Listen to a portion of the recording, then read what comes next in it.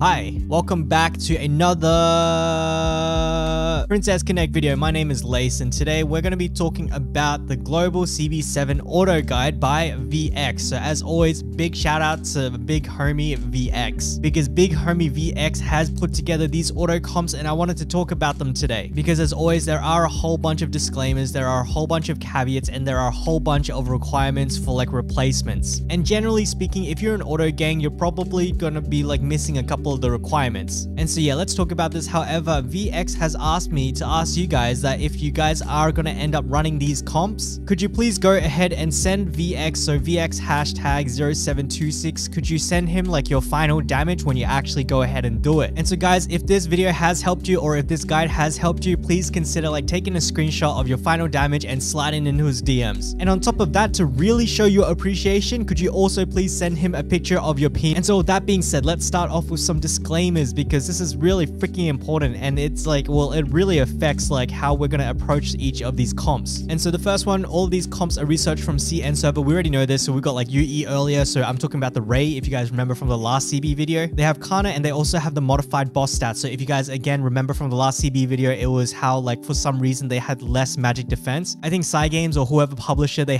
just wanted to foster a little bit more of like the magic comps. But yeah, that's kind of it. So he's left off comps that include UE. So for like Ray, yeah, exactly. And so because of this, all of the given damage numbers are rough estimates. Yeah, you know what? Freaking we'll take it, man. Chances are these are probably like some of the most optimal auto comps like in the game right now. And so la-di-da-di-da, these teams are meant for players at near level cap and assumes your units are optimally geared. Yeah, okay. So this is a really, really interesting one. It's probably the most important one. For me personally, I think the philosophy of auto and like try-harding, they're kind of like two different ones. For auto comps generally, yes, you want as much damage as you can on auto, but like you also want a high level of stability. And what I mean by that is that you don't really want it to be like RNG dependent, Ilya self crits. You also don't want any of your characters to ever fall like really, really low HP, Ilya self crit. And so in my opinion, like if you ever fall into like the low HP range, that's not really exactly the stablest auto comp. You really want like that really solid survivability, that really high stability to make sure that it works very consistently like every single freaking time. And so that's kind of the philosophy that I'm going to have like as we go through each of these comps. But yeah, generally speaking, if you're like near player caps, I'm probably talking about like the 90s. Some people may be able to do it at the 80s, but like generally like 90s to 100s, and you're at the right ranks, then you should be okay. All right, and so the last disclaimer is that he's actually going to keep updating this sheet. So guys, remember to keep this bad boy bookmarked, and hopefully maybe he will come up with some cooler things. But again, big shout out to VX over here. And so with that being said, let's move on. Nope, this is the boss stats. So guys, remember this is exactly as I said. So they had like an increase in P defense and lowered M defense to like help promote the magic teams. All right, moving on to lap 1. So oh baby, that's what I'm talking about. All right, straight off the bat, we see our T1s. We are so familiar with this bad boy. And yeah, you guys should be able to run this auto if you have a 5-star Kaori and if you have the ranks for it. So remember, like your Kaori has to be able to tank all of that damage and still be kind of stable with it, right? Because if you guys do remember back to the other CB video, we do want to do like a Cockroach tank swap up the front so she can actually like take more of the damage. But yeah, if we are going to auto this, like your Kaori needs to be really freaking tanky. Hopefully at 107 with full equips like 9.6, you should be fine. And so same kind of goes for this one. Like generally speaking, your Makoto is going to survive 3 stars. I think 3 stars and above should be okay. And so moving on, we've got these bad boys. Oh my god, here we go. We're going right into it over here. CN video has Kiaru UE spam Ilya cancel self-harm to be safe. Yes, I completely agree with this. If there is any comp that you do not want a full auto, it is this comp right here. Any comp when you've got your Ilya 5-star tanking, you generally want to be canceling her self-harm just to be really, really safe. And what I mean by that is that if you do have her UB up and she's about to do like any of her attacks that hurts herself, which is pretty much all of them, then you pop that UB before the HP can be taken away from Ilya. On the other hand, we got the T1 again over here, and we got a, ooh, this is a cool T1, except this bad boy does not feature Kaori. Okay, so this means that your Makoto needs to be 5 stars probably. But generally speaking, I think you guys are starting to get like the first thing that I'm really trying to ingrain into you guys. And that is because like the front units are going to be taking the most damage, they have to be like the most juiced. However, on this boss, I believe he actually like hits the back line a little bit. And so like check. check guys, check if these guys are able to survive. As always, and I bring this up every freaking CB video, like you've got like the same composition every freaking time. Generally speaking, you've got 2 defense downs and then you got 3 DPS, right? Like defense down, DPS, defense down, DPS. And so for you guys who can't get a hold of the 5-star Karis or the 5-star Makotos or whatever, replace one of the DPS with a tank or a healer. Actually, a healer could work, so I'm talking like maybe Maho or Misato, something like that, right? All right, moving on, we've got same comps. Like it's always going to be the same guys. T1, oh baby, there's our T2, our Jun comp. So we've got the face tanking against the Orc. Remember, Orc is going to really screw up your team. So if you are not at max ranks, if you are not at max levels, you're probably going to default to something like this. And again, if you don't have Jun, it's probably going to be Miyako for you. But otherwise, like very straightforward comps. We've talked about like pretty much every single comp here. We got the defense down, DPS. All right, and so with that being, oh, wait a second, semi-auto TL if anything. This is cool because this is very true. So this is actually a massive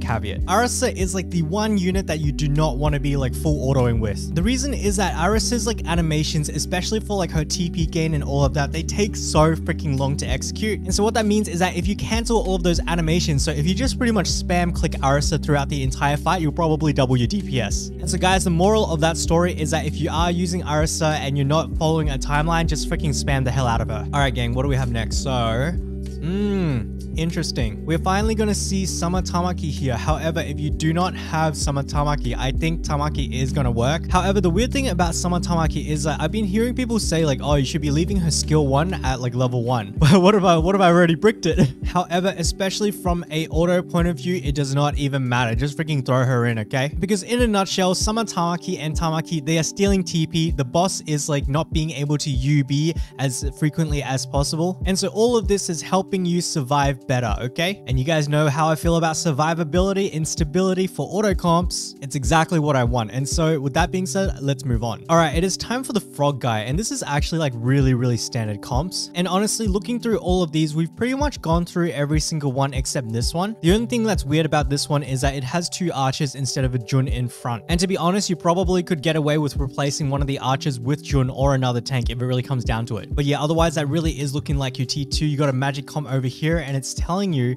that you're going to be using magic comps for Enrage. That's interesting. However, it's going to look really different when we come over to lap 2. All right, guys, it is time for lap 2. And as you can see over here, we do require the cockroach swap for 47 to 46. I was a bit skeptical of the other one. I just completely forgot that this was actually the A1 rather than the B1. And so guys, just let me talk about this one real quick. So again, this is A1. So this is your lap 1 Wyvern. If your Kari can't tank it and your cockroach is at about like 3 stars, then you can do that same cockroach tank swap at 47 to 46. But otherwise, what it sounds like is that, yeah, we do actually need that cockroach tank swap. Anyway, moving on. So we are replacing cockroach with Summer Cockroach, who is going to be actually providing the heals to the front line. So that's really nice. However, it's like generally the same. This is still like your team 1 because you've still got the Mitsuki and like the Makoto over here as well as the Kari. And so the difference between this comp up here and the one down here is that if you don't have the Kari like strong enough to tank, then you're going to have to use the Eriko. Generally speaking, your Eriko is going to be like weaker than your Kari, and so you will see a decrease in damage if you use this comp over here. However, the other major difference for this comp is that you're going to be using the Makoto face tank, and so you guys already know. So he's actually got the note Makoto 9-6 seems safest. All right, moving on. So we've got the magic comps over here again. Heck to the yeah. I don't think there's too much to be said about the magic comps over here, and there's probably not too much to be said about this guy over here. I think generally speaking, we've covered like off all of the points that we want to talk about. Oh yeah, generally speaking, you want to cancel like her self crits or her skills, and other than that, that's kind of it, right? And because like you've used up your T1 up here, you're gonna have to use your T2 down here.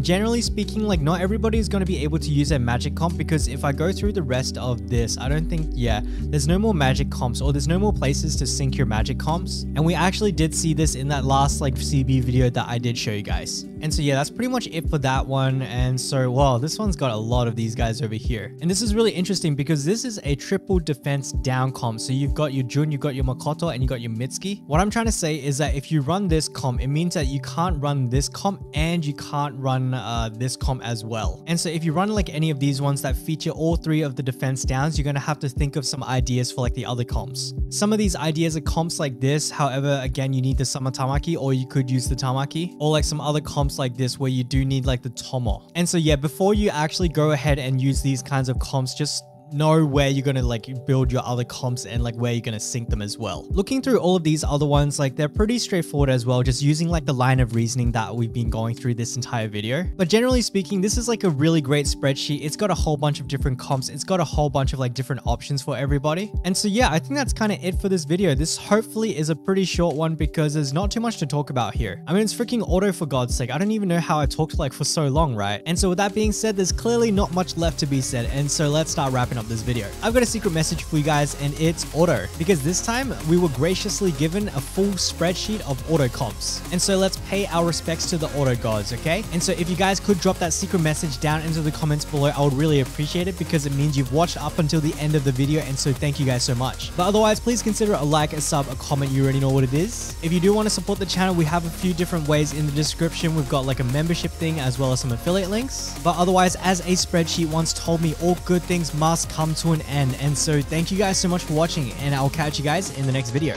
Bye bye.